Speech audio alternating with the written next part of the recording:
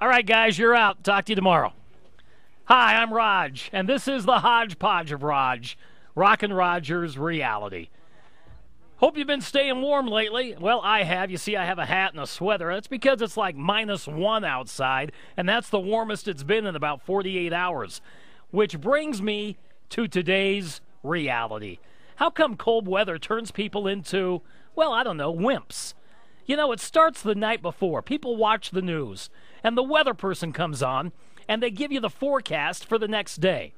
And they say, leave early, bundle up. So immediately in your head, you got the idea that, oh, it's going to be nasty. Oh, it's going to be scary. Oh, so what do? You don't even go in, all because of what they said on television.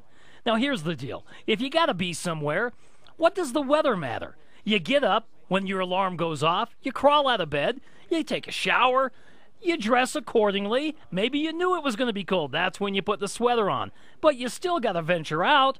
I mean, maybe you're driving down the road and somebody gets scared and they slide into you, then you can't go to work.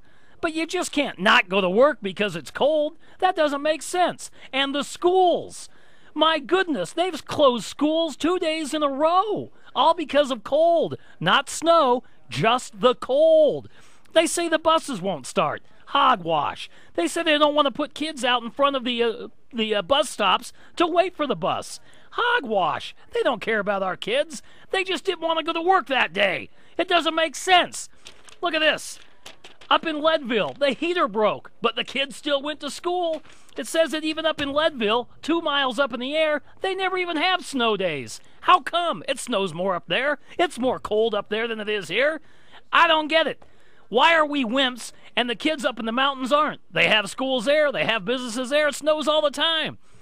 How come those kids, you know, if the same rules applied to the same kids in Vail that they did here, they wouldn't graduate until they were 30 because of all the snow days. It doesn't make sense to me. Now, here's the deal. The NFL is a wimpy thing, too, because a couple weeks back, they postponed a game because of snow in Philadelphia. Snow! Why? What's wrong with our mentality here? Get up and go. Bundle up. Dress in layers. It'll be more comfortable when you're outside in the cold, but don't stay in. And what are you going to do when you're home? You're not going to go outside anymore like we used to and build snowmen. Nah, you're going to build a snowman on a video game. That's my rant. That's my reality. I'm saying, again, we need to toughen up because now we're afraid of weather forecasters. Ah, man. I got to go shovel the walk.